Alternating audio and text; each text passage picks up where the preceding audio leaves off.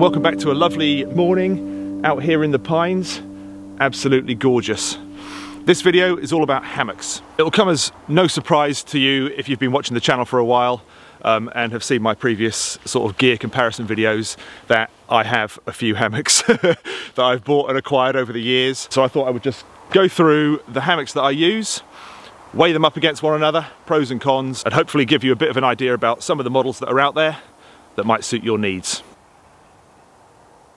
The hammocks I'm going to show you vary hugely in their design and in their price. I'm going to start off with the basic sort of budget entry-level hammocks, if you like. They're simple, but being simple, they're also light because there's less material, there's less going on, there's less features. But you know, if you are just starting out, want to give hammocking a go, not sure how you'll get on, it's not for everybody. You know, a lot of people don't find them comfortable. But you know, it might be a good route to go down if you don't want to spend a huge amount of money just to see how you get on. Likewise, if you live in an area where insects aren't an issue, the budget ones generally don't have mosquito nets or anything like that. So yeah, let's take a look. I've got two to show you, one from Eagle's Nest Outfitters and one from DD.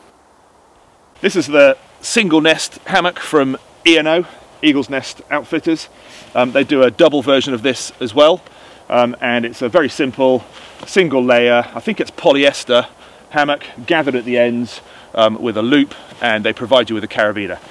If you want suspension, you have to buy that as an extra. It doesn't come with it, but you do get a little stuff sack with a compression strap on it, so you can cinch it down, make it nice and small, and the stuff sack actually is attached to the hammock, so you can't lose it, but also it's a handy place just to store stuff. You know, it just hangs there by the side of your hammock, and you can pop your phone or your keys or whatever you want in there, and if you do the strap up, you can then hang stuff from it as well. If you want to keep your shoes up off the ground, you can just tie your laces together, hang them off the strap there. It's quite a nice little feature. You have to take a bit more care when setting up these gathered end hammocks. If you pull them too tightly, it creates ridges in the fabric which can be a bit more uncomfortable, unlike the hammocks which have a structural ridge line inside them. You can't really go wrong with those. You know, you can pull them as tight as you want and they'll always hang how they're supposed to. These ones, you have to make sure you get the angle right in order for them to be comfortable. Being a basic single layer hammock, it's also the lightest of the hammocks I'm going to show you today. Weighs about 450 grams as it is out of the bag. It bumps up to about 550 with the suspension that I've added, but still, you know, pretty light. So if you're backpacking and you know, weight as a consideration and size as a consideration, because it does back down pretty small, this might be the way to go.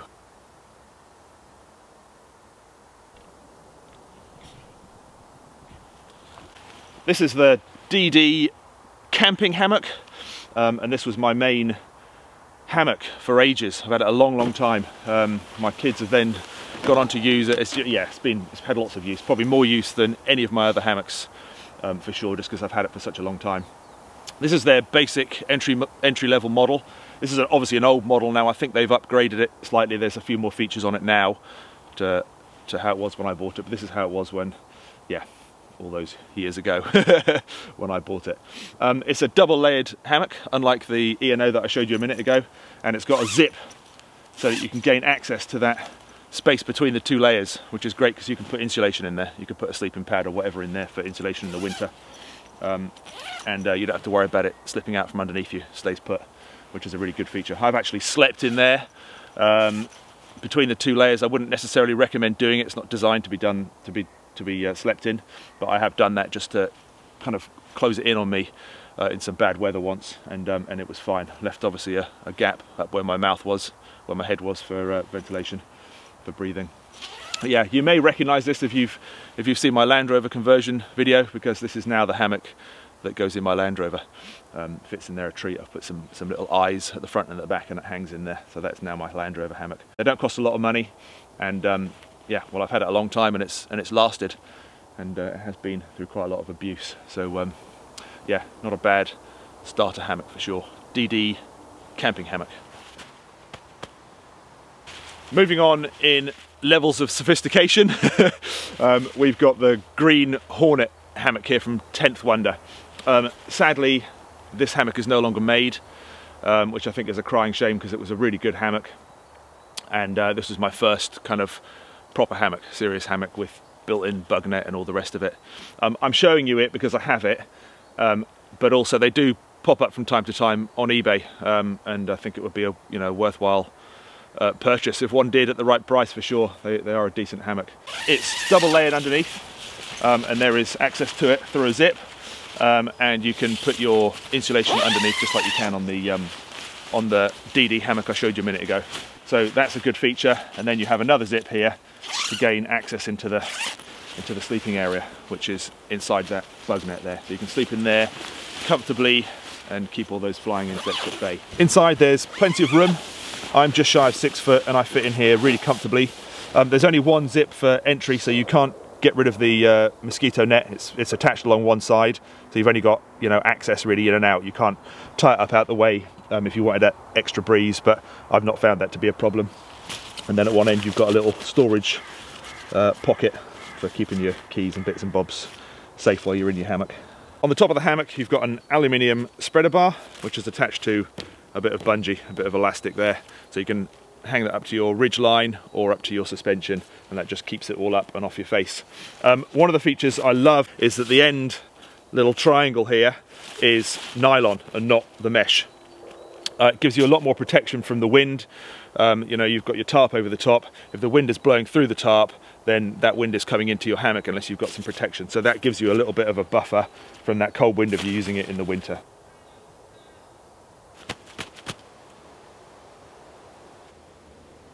This hammock is the DD Frontline, and if you've been watching for a while you'll have seen me use this on lots of videos.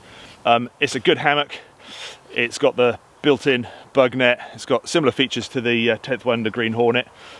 It's double layered underneath, and you've got a Velcro access to put your insulation in there if that's what you want to do, if you're not going to be using an under blanket. I personally prefer an under blanket. It just envelops you a bit more from underneath, gives you a bit more protection, and because it's on the outside it doesn't get squashed. But everybody has their own personal preferences. A cheaper option is certainly like a foam roll mat or something in there. Yeah, 2 zipped access doors, one on each side. You can open up the other side and bunch that up to the top there, and then you've got basically an open hammock then.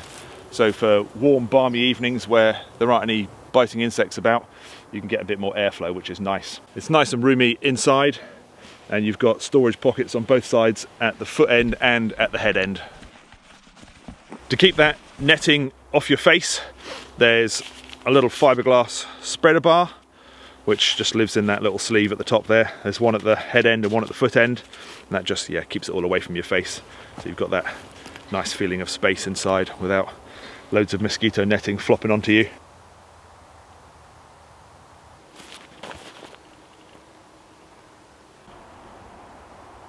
So here we've got the first of my structural ridgeline hammocks. The idea behind these is that there's a line which runs from the front to the back of the hammock, or from the head to the foot end, and that pre-sets the hang of the hammock. So no matter how tightly you pull this to the tree, that hammock will always hang in the correct shape. It's also cut differently, so rather than having a rectangle of fabric which is all gathered together at the end like the previous hammocks, this one is cut to that shape. So you don't have all that bunching, and you don't have that ridging which goes on underneath you in the other hammocks if you don't hang them correctly. Just much better. The ridgeline holds the mosquito net up and off your face, and you can flip it over if you want to sit in it and just relax. You can do that, or you can just have it off you completely. The choice is yours. This one is made by Ginge. You'll know Ginge if you've been watching for a while. My buddy Ginge, he makes all sorts of gear, and this is one of his. I'll put a link to his Instagram below. That's probably the best way of contacting him if you want him to make you one. This is really light, weighs about 550 grams, which is brilliant for an all-in-one hammock. It's only single skin, and he's used really lightweight materials, but I've used this a few times and I've not had any issues with it. It's plenty strong enough. Yeah, really good hammock. Full length zip along one side, and I've added little attachment toggles so that I can suspend my hammock underquilt. There's heaps of space in here, so it's really nice and comfortable. and it allows you to sleep slightly on the diagonal, which means you can get a bit more flat, which I know a lot of people prefer. And then down at the foot end, don't know how well you're going to be able to see this, but there's a cord which you can adjust, and that's an adjustable foot box. It kind of creates a hook in the hammock here, and you can tuck your feet into it, and it's really comfortable. Inside it's got a neat little storage pocket here, so you can keep all your bits and pieces organized, and that just slides along the ridge line, so you can put it to wherever you want inside your hammock.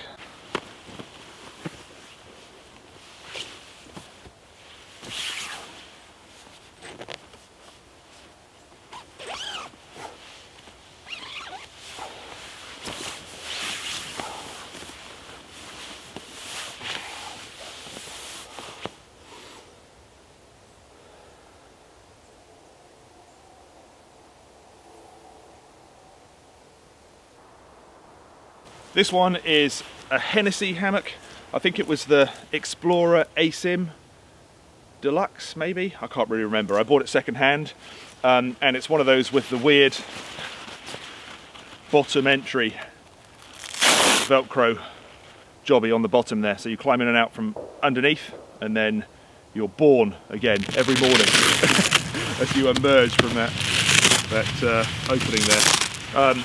It's a good system, I like it, it's easy to get in and out of, but it doesn't work so well for me because I use an under blanket, as I said about before, and that basically closes off that opening, so you can't, you get out of that bit and you're still inside your under blanket, so that wasn't really working for me. So I added a zip. I've got a video on how to do this.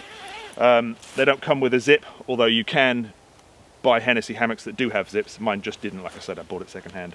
So adding the zip wasn't too difficult, and it just means that I can get in and out just as I can on the previous hammock that I showed you.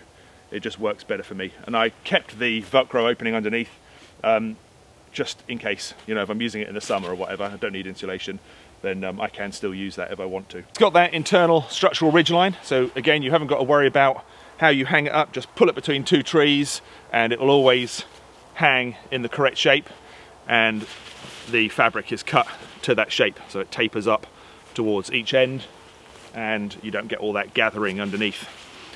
What makes this hammock different to a lot is that it's cut asymmetrically, so the center of each side, if you like, is off center from one another. Does that make sense? So you can lie in it on the diagonal and you get a much more flat lay, and then you can peg out or tie out those center points if you want, although I don't generally bother. Now, the problem with hammocks and what puts a lot of people off is not being able to get comfortable. If you're a side sleeper or you like to sleep on your front, it's very difficult to do that in a hammock just because of the shape of them. It lends itself to you sleeping on your back. As I showed you with the last two hammocks, by sleeping diagonally you can almost get flat, but it's still not perfect. I've found I can kind of sleep on my side in one of those hammocks okay. I don't know about sleeping on my front. I think that would give you a pretty bad backache, to be honest. The next hammock I'm going to show you is a revolutionary design. The Norwegian company Hammocks have completely redesigned the hammock. Normally you lie in line with the hammock, your feet pointing at one tree that you're suspended from, your head pointing at the other. They've switched it around so you're lying across. You are at right angles to the normal lay. And what that does is it creates a platform where you can sleep perfectly flat. It's a very clever design. Let me take you in for a look. So here it is. This is the Drauma Ultralight hammock. I think it's pronounced Drauma, something like that. But as you can see, the sleeping platform runs this way. I'm hung from two trees, one there and one just behind me, and I'm sleeping across, perpendicular to that line. The sleeping platform is an air mattress which you blow up with a pump sack, and then you slip that into a sleeve at the foot end and it creates this platform. So it gives the hammock its form, it gives you comfort, and it gives you insulation. This is a 3-season rated mattress in here. They do a 4-season one as well. So that's basically the shape of it. You sleep in that way and it creates a completely flat lay. So I can sleep on my front, on my side, on my back, whatever I want, and I'm going to be comfortable. However, it'd be like sleeping on the ground, but more comfortable. There's also a sitting mode, so you can adjust some straps inside and it kind of kinks the the shape of the hammock and provides you with a sitting position, so you can sit in there and drink or make your breakfast, read a book, admire the view, whatever it is, from a sitting position, which is really, really nice. Once you're in the hammock, there's a full-size bug net which just zips around. You can reach the zip all the way around from inside the hammock, and that protects you from any midges. That goes over the ridge line at the top of the hammock and keeps it up. And then there are pockets where you can either put a stick or one of Hammock's own spreader bars in at the foot end and the head end, and that just lifts it all up. It's massive. It's like a palace inside when you're in there. There are pockets everywhere. There are pockets that are big enough to take a Nalgene bottle, pockets where you can put your phone, pockets where you can store bits of clothing or whatever gear. There's a kind of shelf on either side high up. One of them the mosquito net stores in when it's not in use, but when it's deployed you can just use that to stuff bits of kit in. Really good, very, very cleverly thought out. The suspension is really well designed. It's color coded, so you've got red for left port and green for right starboard. Just means setting it up is easy. Just, you know, you can orientate it, because obviously there's a foot end and a head end, so you want to make sure it's around the right way for your view, or however it is you want to set it up. I've also got the tarp that goes with this hammock. Hammocks make a tarp specifically for this. It's a special shape, kind of bat wing shape, but longer on one side than the other, so it fits over the shape of you in the hammock. And again, it's all really well thought out, color coded, port and starboard, so you can't get it the wrong way round. Everything reinforced, just really, really good. They are on the pricey side, but you get what you pay for. Absolutely. You won't find these features on any other hammock, that's for sure. Yeah, I absolutely love it. Cracking bit of kit. Well folks, those are the hammocks that I use. I'm not saying that they're the best ones you can buy or anything like that. There are loads of companies out there making hammocks, really good hammocks. You know, Dutchware, War Bonnet, knapsack hammocks, loads of different companies. I just haven't got any of their hammocks, so I can only show you what I've got, and I've chosen all these on their various merits. But hopefully it's been useful, giving you a bit of an idea about certainly these ones. Maybe you know, helps you make a choice. You know, we all have our personal, you know, our personal favourites when it comes to gear, don't we? It's just the way it is. But hopefully it's been useful, and I hope you've enjoyed the video. Thanks for watching, and I'll see you soon.